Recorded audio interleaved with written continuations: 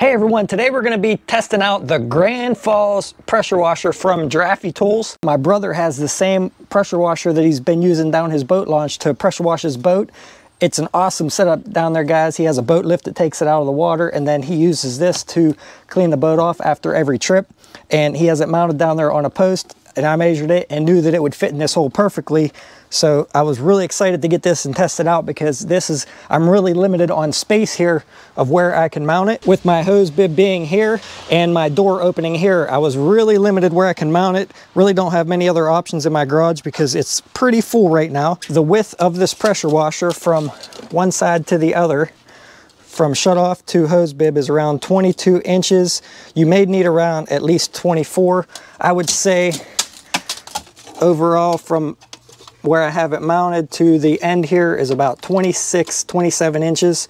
So somewhere around 26 inches wide is about what you'll need with this attached hose. Now you could probably get like a 90-degree here if you wanted to save a little bit more space, but I think this is gonna work perfect for me. Now, what's awesome about this thing right off the bat is that it has a 100-foot self-retractable hose reel on it. This is a 2.1 gallon per minute, 2200 PSI pressure washer. As you can see here, really nice and compact, stores your hose really nicely. But let's get into how to mount it real quick, and then I'll show you the features of it. After you watch this video, if you think this is right for you and something that you would like to purchase, I'll leave an affiliate link down below to both their website and on Amazon where you could pick one of these up. And if I can get a coupon code for you guys, I'll leave that down below as well. If you use that link, it will be an affiliate link and I will make a small commission at no extra cost to you, but thanks for helping support the channel.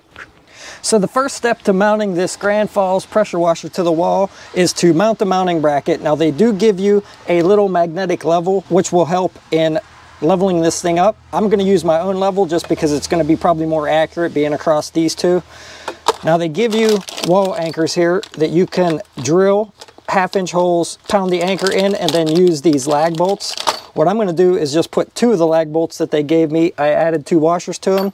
Going to screw it right into my sill plate here, and then I'm going to use 2 small tap cons down below to hold the bottom because I don't think it's necessary to use huge anchors like this on all 4, and that should be plenty to hold this reel. It's not very heavy, pretty nice and light. Got it leveled up.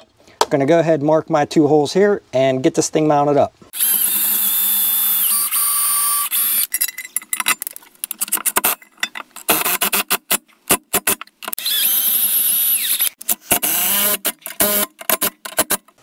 Oh yeah, guys, that's strong, even with just the 2 lag bolts in there. But I am going to put the 2 tap cons in the bottom just to be safe. And if you guys don't have a hammer drill, if you're ever drilling concrete, definitely want to have a hammer drill and put it on hammer. It makes it a lot easier.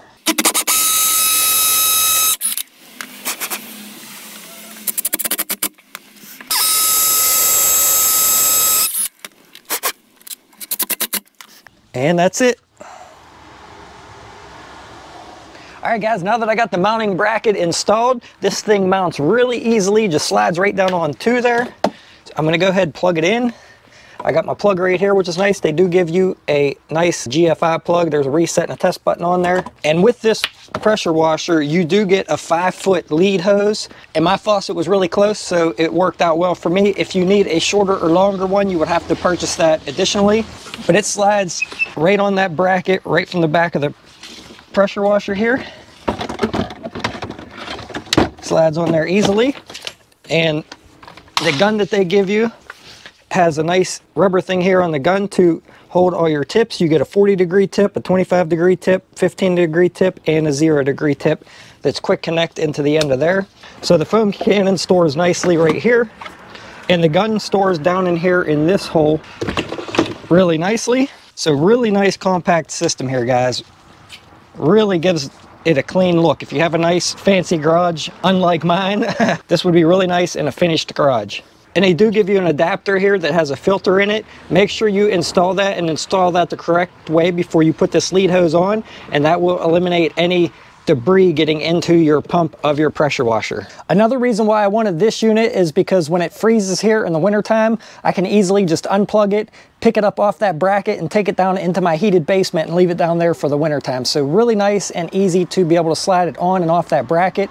It really would be nice if you could order additional brackets to move it to different places if you want to, like in the wintertime.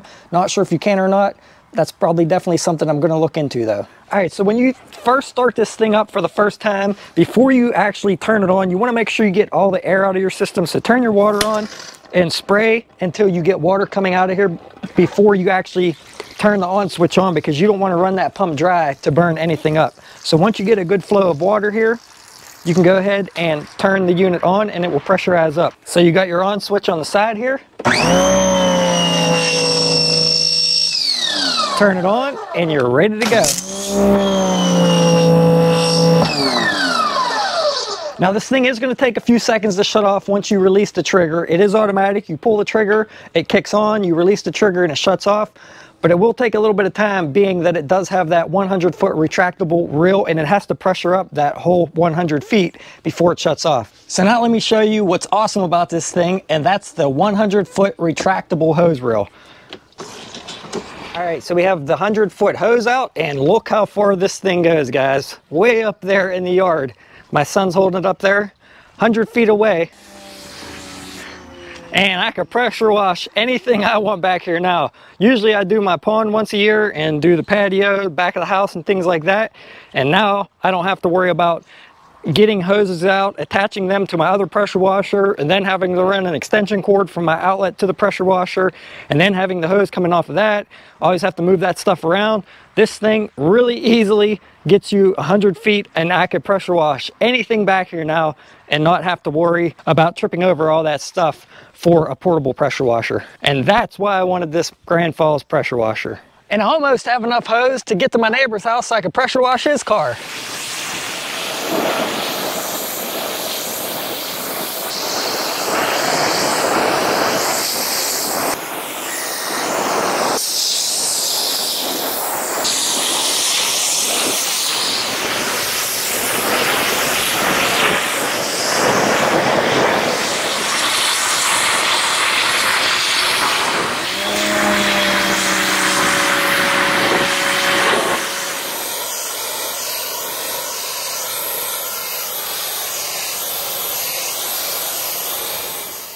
Before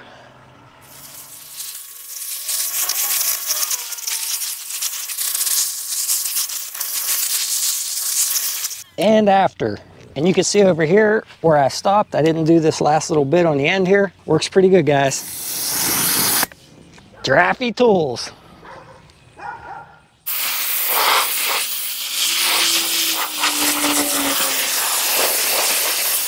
All right, so now I want to give you guys a quick tip about winding this thing up. To wind it up easier, you want to shut the unit off with the switch on the side.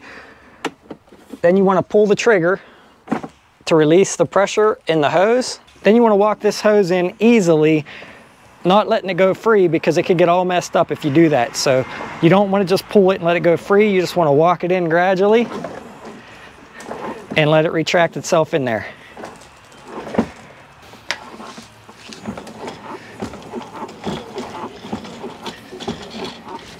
And it will move by itself back and forth as it reels up, in and out.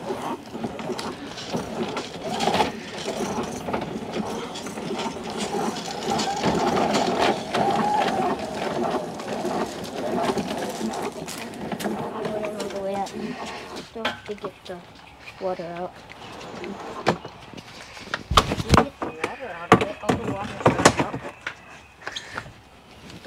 There we go. Very easily able to wind it back up. Saves a lot of time. And make sure when you're using this thing, when you pull it out, make sure the hose doesn't get kinked, because it could kink if you have it twisted a few times over. Just keep an eye on it. So if you guys liked what you've seen and you'd like to purchase one of these, I'll leave affiliate links down below, like I said, where you guys can find out more information. I think the current pricing on it right now is like around $300 or $320, something like that. But like I said, I'll try to leave coupon codes so you guys can save a few bucks. If you enjoyed this video, please give it a thumbs up, leave a comment or any questions down below. Please consider subscribing, and I will definitely see you on the next one. Thanks for watching. Whew.